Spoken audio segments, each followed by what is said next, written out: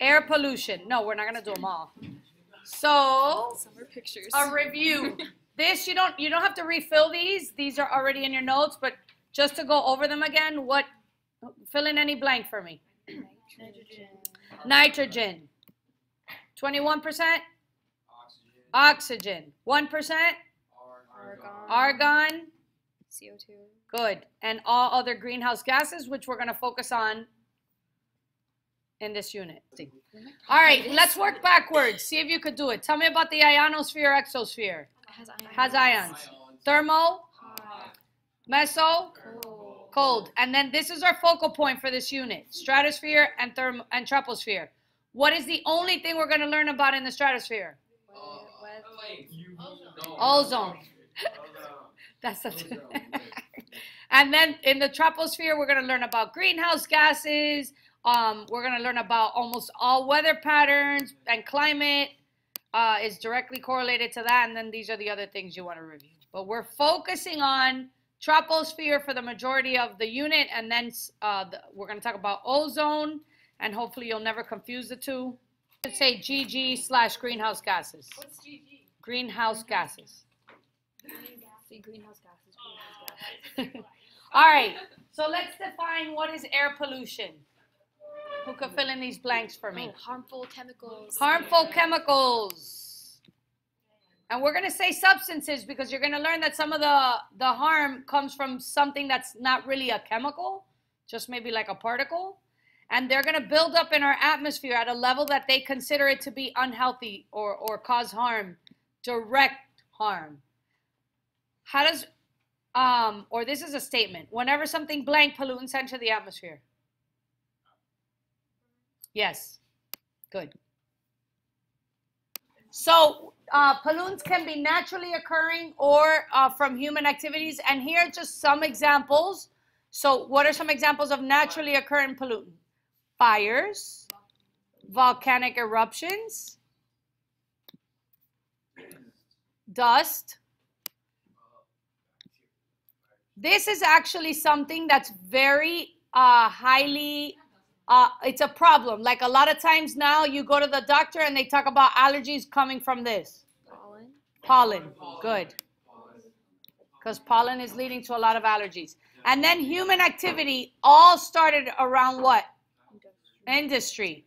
During the industry, which led to a lot of factories burning, and during the manufacturing of goods, and more so the burning of fossil fuels, we have excess levels of chemicals in our atmosphere, and they mainly come from this. So as Lauren mentioned, the wildfires in California, look at the title of this article. 1 week of wildfires is polluting the air in equivalent to a year worth of cars in the streets of California. That's how much pollution can come from a naturally occurring, which really, do we call this natural? And this is where you got to start to think. Our excess warming or our problem with our climate is leading to droughts, okay, which lead to excess dryness in areas that shouldn't be, and excess heat because temperatures are so severe and drastic, and then that leads to fires. So is it natural? Yes, but at the same time, it's caused by things we've done. All right, so moving on. I want to keep this slide up here, really important. I don't know if this is in your book or not, but one year this came up on the AP exam, and they referenced not just natural and human-made pollution, but they use these words: natural, area, stationary, and mobile. So natural is what we just talked about, you know, things that happen in nature. Area is, so there's going to be pollution coming from like a city in heavy levels. Like if you have farming, you're going to have excess pollution of nitrous oxide, and that's because you have excess fertilizer. Stationary can be industry polluting, so you're not really talking about transportation or movement because that's mobile, but it's still polluting the atmosphere from an industry-related source. And then you've got transportation, or what they call mobile, which is airplanes, trucks, trains, anything that moves something is going to burn fossil fuels to do it, and it's going to produce excess amounts of pollution. So know this diagram, okay? Wait, lightning's considered a pollutant? Light, there's two main groups of pollutant. Primary, they're going to enter the atmosphere directly, and again, it could be naturally or human-based. And then secondary, all you have to know is that it's when primary pollutants mix. So underline the word mix, because you're going to take those primary pollutants that we're going to talk about now. We're going to talk about 6 of them. And then when those mix with each other or with something else, they form secondary pollutants. All right, so I'm going to go over primary pollutants. Now, I'm going to list 6 of them. There is, in your book, only 5. And I'm going to tell you why. And this is the main, well, I'll tell you why in a minute. The main source of these pollutants, so all the pollutants I'm going to talk about come mainly from this. What do we call this? Industrial. 38 and 21% and 23% comes from what? Mobile. Good, mobile. What we call mobile, transportation. On the road or off the road. Make up 60-something% of all primary pollutants. Or contribute the most, I would say. Because automobiles will produce every type of primary pollutant. But if you look at all our primary pollutants, their main source comes from transportation. Second is any kind of household product, and then last is industry. So things you do in your home like paints and solvents, cleaners, all those fumes can produce pollutants, and when we manufacture goods, pollutants are produced as well. So this carbon dioxide in your book is not considered a primary pollutant. And the reason is, if you look at the definition of pollution, it says that you're putting a chemical in excess somewhere that's going to cause harm to you. Carbon dioxide doesn't harm you, okay? Why is it sometimes considered a primary pollutant? Number one, it fits half of the definition. It's directly emitted into the atmosphere. Excess amounts of carbon dioxide are leading to global warming or climate change, so technically there's an indirect effect to our health and other organisms' health, okay? So there's like a debate. Is it a primary pollutant or it isn't? I'm going to call it is, but remember that it does not lead to any health risks directly, okay? You have to remember how carbon dioxide is produced. 93% of carbon dioxide is in excess in our atmosphere. I mean, it enters our atmosphere through the carbon cycle.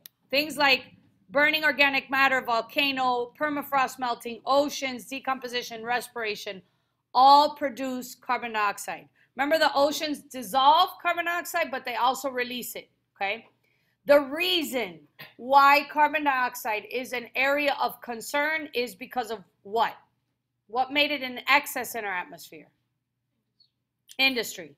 Especially what?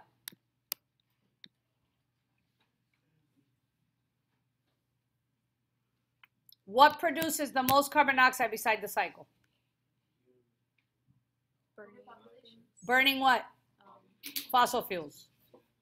BFF is going to be the answer to a lot of things now.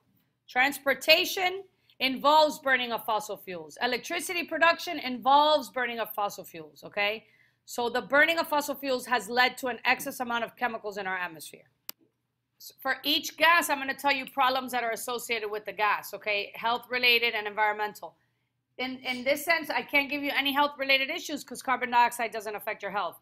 But I did want to show you this graph. The red line is carbon dioxide levels. The blue line or purplish line is temperature.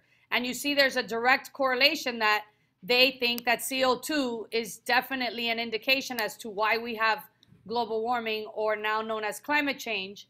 And I want you to know that it's not because global warming is not real that they renamed it. It's climate change because global warming is one little part of this problem that we're having with our climate, okay?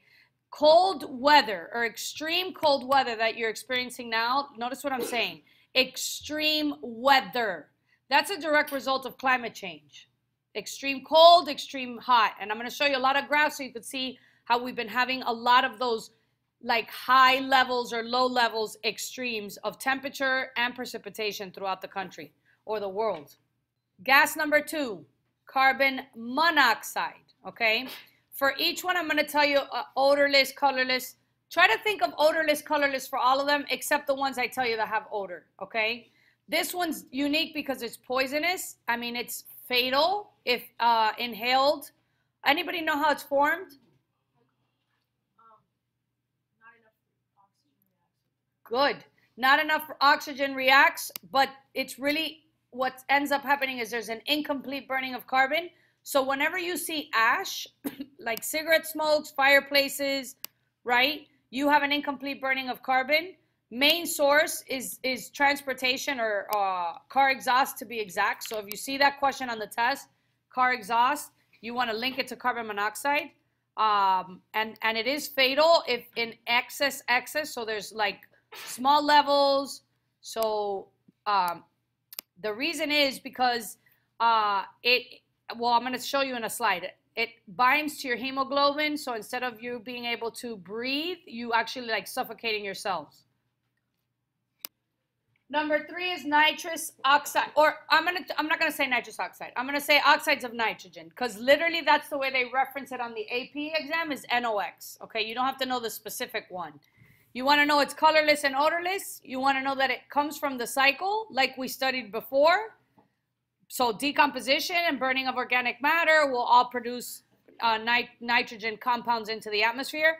Major source, and if you see this pie chart here, it kind of confirms it, is auto and burning of fossil fuels. And in addition, you want to remember what from farming produces a lot of nitrogen.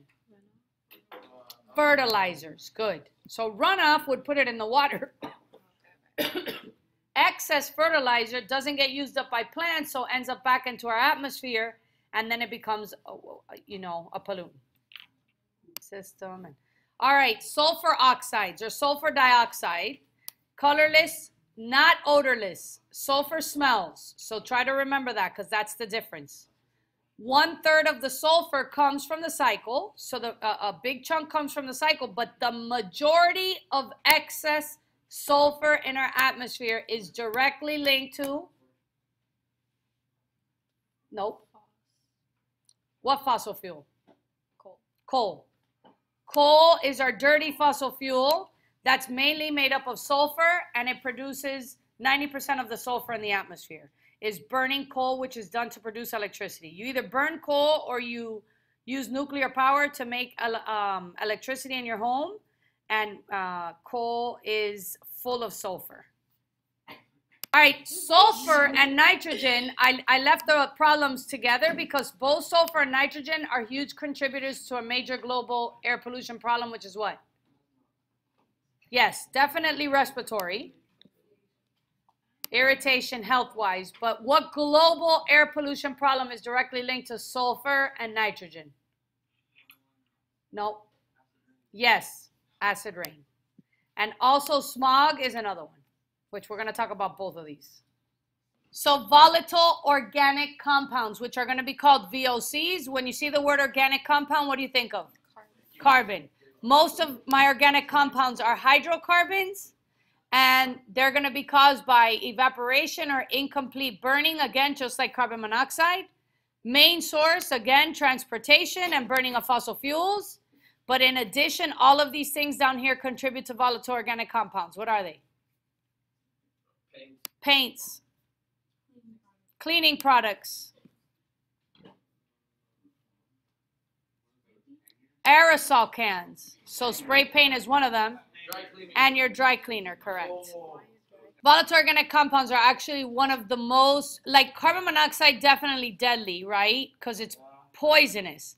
But volatile organic compounds affect major organs like your central nervous system and your immune system are shot.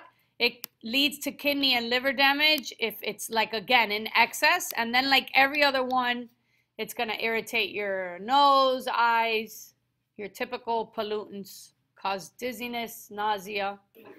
And anything that's in your air that's not a chemical is kind of particulate matter, like hair fibers. We call it dust, yes, right?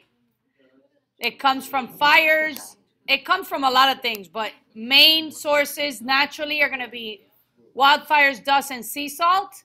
And then from human sources, we're going to say any industry, especially burning of fossil fuels, mining, cars, of course, always going to contribute. And then you think of roads. So the cars are constantly removing particles from the road. Think of when a road is made, it's black and then it's gray within like what, 3 days because you lost half of the road.